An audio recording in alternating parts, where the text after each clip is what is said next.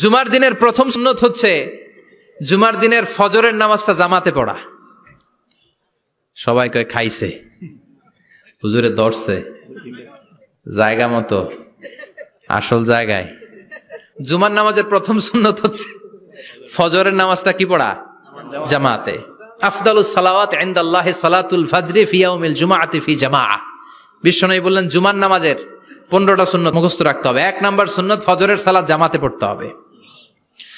2 নামাজ মুনাফিকদের কাছে সবচেয়ে কঠিন, একটা হচ্ছে ফজরের নামাজ আর একটা এশার নামাজ। এক আলেমকে জিজ্ঞেস করা হলো ফজরের বাতাসটা এত ঠান্ডা আর স্নিগ্ধ কেন? আলেম উত্তর দিয়েছিল কারণ ফজরের বাতাসে মুনাফিকদের নাকের দুর্গন্ধ মিশে না। ফজরের বাতাসটা স্নিগ্ধ, ফজরের সময় আল্লাহওয়ালাদের আনাগোনা, মুসল্লিদের আনাগোনা, ইসলামের পক্ষের শক্তির আনাগোনা। চিল্লায় বলেন ঠিক কিনা? মসজিদে নববীতে জুমার নামাজের দৃশ্য আর ফজরের নামাজের দৃশ্য ছিল এক। বাংলাদেশে ফজরের নামাজের দৃশ্য আর জুমার নামাজের দৃশ্য এক নাকি? ফজরের নামাজের সময় মুসল্লি নাই, এক কাতার হয় না, আর জুমার নামাজে পাক্কা মুসল্লি দেরি করে গেলে বারান্দায়ও জায়গা পায় না। কথা কন? তাহলে ফজরের নামাজটা আমরা জামাতে পড়বো ইনশাআল্লাহ। ইনশাআল্লাহ এত আসতে ইনশাআল্লাহ, আরো জোরে পড়েন ইনশাআল্লাহ। মনে থাকবে? 2 নাম্বার সুন্নাহ হচ্ছে আসওয়াক, মেসওয়াক করা। মাতহারাতুন লিল ফাম মারদাতুন লির রব। মেসওয়াক করলে দাঁত পরিষ্কার থাকে, আল্লাহ খুশি হয়ে যায়। বিশ্বনবী বলেছেন যদি আমার উম্মতের জন্য কষ্ট না হতো প্রত্যেক নামাজের আগে মেসওয়াক করা আমি ফরজ করে দিতাম। সুবহানাল্লাহ। মেসওয়াক ছিল বিশ্বনবীর জীবনের শেষ আমল। এই মেসওয়াক করে বিশ্বনবী শেষ নিঃশ্বাস ত্যাগ করেছেন। আপনার নবী, আমার নবী, ওনার জীবনের সর্বশেষ আমল ছিল কি? মেসওয়াক। সুবহানাল্লাহ কইবেন না? বিশ্বনবী জাইতুনের ডাল দিয়ে মেসওয়াক করতেন। বিশ্বনবী বলতেন নি'মা সিওয়াকিয়া জাইতুন ফাইন্নাহু সিওয়াকি ওয়া সিওয়াকুল আমবিয়া মিন ক্বাবলি। জাইতুনের ডালের মেসওয়াক কতই না ভালো, কারণ এটা দিয়ে আমিও মেসওয়াক করি, আমার আগে সব নবীরাই জাইতুনের ডাল দিয়ে মেসওয়াক করেছে। সুবহানাল্লাহ। 3 নাম্বার হচ্ছে দুহুন, তেল মালিশ করবেন। বিশ্বনবী জাইতুনের তেল চুলে আর গায়ে দিতেন। বিশ্বনবী বলতেন ওয়াদাহিনু ফাইন্না ফিত তাদহিনে বারাকাত। তেল খাও, তেল দাও, তেল মালিশ করো, তেলের ভেতরে আল্লাহ বরকত ঢুকাইয়া দিছে। তেল দিবেন তো? 4 নম্বরে আত্তিব, জুমার দিনে সুগন্ধি লাগিয়ে যাওয়া সুন্নাত। লাগাবেন? লাগাতে রাজি আছেন? বিশ্বনবী বলতেন এই দুনিয়ার 3টা জিনিস আমার কাছে সবচাইতে প্রিয়। হুব্বিবা ইলাইয়া মিন দুনিয়াকুম সালাস। 1 হচ্ছে আন-নিসা, নারীদেরকে আমি পছন্দ করি। 2 হচ্ছে আত্তিব, সুগন্ধি লাগাতে আমি পছন্দ করি। বিশ্বনবীরে কেউ সুগন্ধি হাদিয়া দিছে, বিশ্বনবী নেয় নাই, এরকম কোন ঘটনা ঘটে নাই। আল্লাহু আকবার। কুররাতু আইনি ফিস সালাহ। নামাজের মধ্যে যখন আমি দাঁড়িয়ে যাই আমার চক্ষুটারে ঠান্ডা করে দেয় কে? আবার বিশ্বনবী বলতেন আরবাউন মিন সুনানিল মুরসালিন। 4টা সুন্নাত সব নবীদের সুন্নাত। 1 নম্বরে আল হায়া মানে লজ্জা। আরেক বর্ণনা এসেছে আল খিতান মানে সুন্নাতে খাতনা, এটা সব নবীদের ছিল। আর সেওয়াক, সব নবীরা মেসওয়াক করেছেন। আত্তিব, সব নবীরা আতর লাগিয়েছেন। আর নিকাহ, সব নবীরা বিয়েও করেছেন। চিল্লায় পড়েন আল্লাহু আকবার। আল লিবাস আহসানা সিয়াব, সুন্দর জামা পরা। নট নেসেসারি যে নতুন জামা হতে হবে, পুরাতন জামাও ধুয়ে আয়রন করে পরলে একটা সৌন্দর্য আছে না নাই? ইন্নাল্লাহা জামিল ওয়া ইউহিব্বুল জামাল। আল্লাহ নিজে সুন্দর, সৌন্দর্যকে আল্লাহ পছন্দ করেন। পৃথিবীতে সবচেয়ে সুন্দর কে?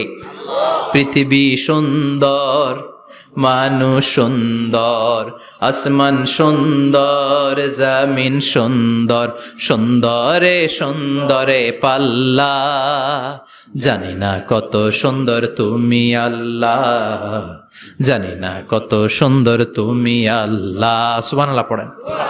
ইন্নাল্লাহা ইউহিব্বু আইয়ারা আসারা নি'মাতিহি আলা আবদিহি।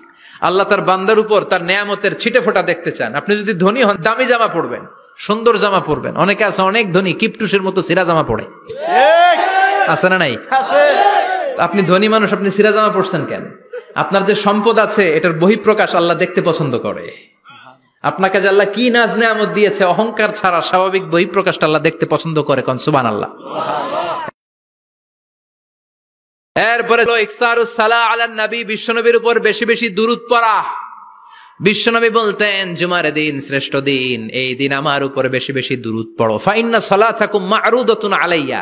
কেননা তোমরা যে আমার উপর দুরূদ পড়ো, আমি মরে যাওয়ার পরে এই দুরূদগুলো কে পাঠিয়েছে তার নাম, তার বাবার নাম সহ ফেরেশতারা আমার কবরে দিয়ে আসে। সুবহানাল্লাহ। সাহাবারা বললেন, ইয়া রাসূলুল্লাহ কাইফা সালাতুনা মা'রুদাতুন আলাইক, আপনি মরে যাওয়ার পরে আমাদের দুরূদ কেমন করে আপনি দেখবেন? ওয়াকাদ আরিমতা, আপনি তো পচে গলে মাটির সাথে মিশে যাবেন। বিশ্বনবী বলেন, ইন্নাল্লাহা হাররামা আলাল আরদি আন তাকুলা আজসাদাল আম্বিয়া, নবীদের লাশকে খেয়ে ফেলা, নবীদের লাশকে পচিয়ে ফেলা জমিনের সব মাটির জন্য আল্লাহ হারাম করে দিয়েছে। নবীদের লাশ পচে না, নবীদের লাশ গলে না। যারাই বিশ্বনবীর উপর দুরূদ পড়বেন, আপনার নাম সহ, আপনার বাবার নাম সহ, মালাইকাতু সাইয়াহিন, একদল ফেরেশতা আছে শুধু রাউন্ড দেয় গোটা ওয়ার্ল্ডে। কারা বিশ্বনবীর উপর দুরূদ পড়েছে, এই দুরূদ নিয়ে, এই নাম নিয়ে বিশ্বনবীর কবরে তারা পৌঁছে দেয়। চিল্লায় পড়েন আল্লাহু আকবার। এরপরে বিশ্বনবী বলতেন, জুমার দিনে সূরাতুল কাহাফ পড়বা, কাহাফ পড়া সুন্নাহ। সূরাতুল কাহাফ পড়তে রাজি আছেন? রাজি আছেন তো? 18 নম্বর সূরা, কোরআনের একেবারে মাঝখানের সূরা। আলহামদুলিল্লাহিল্লাযী আনজালা আলা আবদিহিল কিতাবা ওয়া লাম ইয়াজআল লাহু ইওয়াজা, এই আয়াত দিয়ে শুরু হয়েছে, শেষ করা হয়েছে ফামান কানা ইয়ারজু লিকা রাব্বিহি ফালইআমাল আমালান সালিহা ওয়া লা ইউশরিক বিইবাদাতি রাব্বিহি। আর মাঝখানে আছে ওয়ালিয়াতালাত্তাফ। হাফেজ সাহেবরা উত্তর দাও, মাঝখানে আছে কি? কথা কন। ওয়ালিয়াতালাত্তাফ একটা শব্দ আছে সূরা কাহাফের মাঝখানে। কোরআনের সব জায়গায় এক ফন্টে আয়াতগুলো লেখা, কিন্তু ওয়ালিয়াতালাত্তাফ মোটা করে লেখা আছে না? ডবল ফন্টে লেখা, মোটা, কারণ এটা কোরআনের একেবারে মাঝখানে অবস্থিত এই শব্দটা ওয়ালিয়াতালাত্তাফ। এর আগে যত শব্দ, এর পরে তত শব্দ, এর আগে যত কোরআনের অক্ষর, এর পরে তত অক্ষর। সুবহানাল্লাহ বাড়িতে গিয়া সুবহানাল্লাহ। বিশ্বনবী বললেন, সূরাতুল কাহাফ যে তেলাওয়াত করবে ইয়াকুনু লাহু নূর, এই সূরাতুল কাহাফ কিয়ামতের দিন তার সামনে বিশাল একটা আলো হয়ে আসবে। এই আলো দিয়ে পুলসিরাত পার হয়ে ওই বান্দা জান্নাতের ভেতরে ঢুকে যাবে। আবার বিশ্বনবী বলেন, যারা সূরাতুল কাহাফের প্রথম 10 আয়াত তেলাওয়াত করবে জুমার দিন, শেষের 10 আয়াত যারা জুমার দিন তেলাওয়াত করবে, দাজ্জালের ফিতনা থেকে তাদেরকে মুক্ত রাখবে কে? আল্লাহ। সুবহানাল্লাহ পড়বেন না? সুবহানাল্লাহ। সূরাতুল কাহাফ দিয়ে সকাল শুরু করতে রাজি আছেন? সবাই রাজি? এরপর আত-তাবকির ইলাল মসজিদ, মসজিদে আগে আগে যাওয়া সুন্নাত। আগে যিনি যাবে উনি কি পাবে? তারপরে গরু, তারপরে বকরি, তারপরে মুরগি, মুরগির পরে ডিম না আন্ডা? আন্ডা। আল মাশিউ আলাল ইকদাম, বিশ্বনবী বললেন হেঁটে হেঁটে জুমার নামাজে যাওয়া সুন্নাহ। রিকশা, হুন্ডা, সাইকেল, সিএনজি দিয়ে গেলেও হবে, কিন্তু হেঁটে হেঁটে গেলে সওয়াব বেশি না কম? প্রতি কদমে কদমে আমলনামায় সওয়াব দিয়ে দিবে কে? আল্লাহ।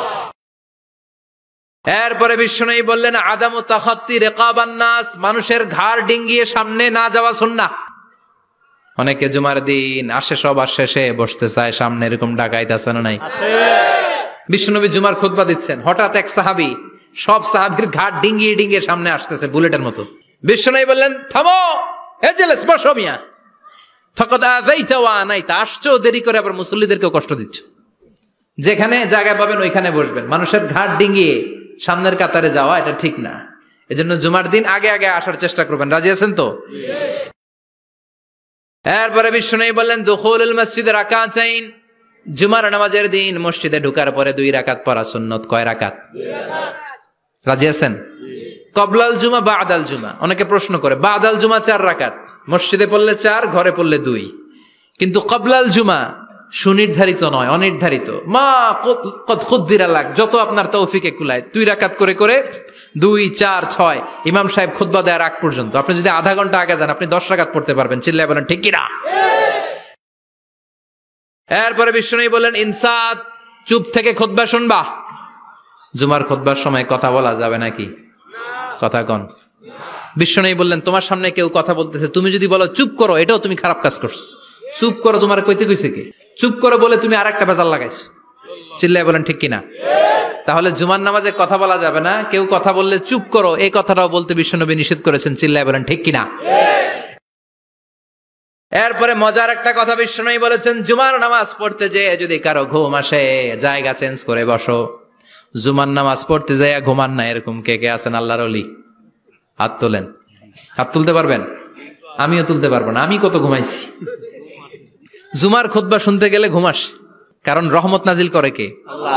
পুরো মসজিদের ডানে বায়ে রহমতে ঠাসা, খালি ঘুম আর ঘুম। আছে না নাই? ঘুম আসলে কি করবেন? উঠে যাবেন, উঠে জায়গা চেঞ্জ করবেন, পানির ঝাপটা দিবেন, ঘুম দূর করে দিবে কে? এরপরে বিশ্বনবী বললেন জুমার দিন দোয়া করলে কবুল হয়। এমন একটা সময় আছে জুমার দিনে, ওই সময়ে যদি বান্দা আল্লাহর কাছে কিছু চায়, সেটা না দিয়ে খালি হাতে আল্লাহ বান্দারে ফিরাইয়া দেয় না। সেটা কখন? অনেক ইখতিলাফ আছে, বেশিরভাগ মুহাদ্দিসিন বলেছেন জুমার দিন আসরের নামাজের পর থেকে মাগরিবের আগ পর্যন্ত, বিশেষ করে মাগরিবের আগের আধা ঘন্টা, এই সময় আল্লাহর কাছে বান্দা যদি কিছু চায়, এই দোয়া আল্লাহ ফিরিয়ে দেয় না। এই 15টা সুন্নাত আমল করা যাবে তো? সবাই রাজি? জুমার খুতবা মনোযোগ দিয়ে শুনবো তো? আগে আগে আসবো তো? দোকানপাট বন্ধ করে জুমার নামাজের ভাবমূর্তি রক্ষা করবো তো? খতিব সাহেব যারা আছেন, জুমার আলোচনাটাকে আরো কনস্ট্রাকটিভ ওয়েতে নেন। সব বন্ধ হবে, জুমা বন্ধ হবে। তাফসির মাহফিলে 144 ধারা আছে না নাই? জুমার মাহফিলে আছে? জুমার দিন 144 জারি করছে ওই মসজিদের জুমায়, কোনদিন শুনছেন? এই জন্য জুমাটাকে আমাদেরকে কাজে লাগাতে হবে। আল্লাহ তুমি তৌফিক দাও। আরো জোরে পড়েন আমিন। সুবহানাকাল্লাহুম্মা বিহামদিকা আশহাদু আল্লা ইলাহা ইল্লা আনতা আস্তাগফিরুকা ওয়া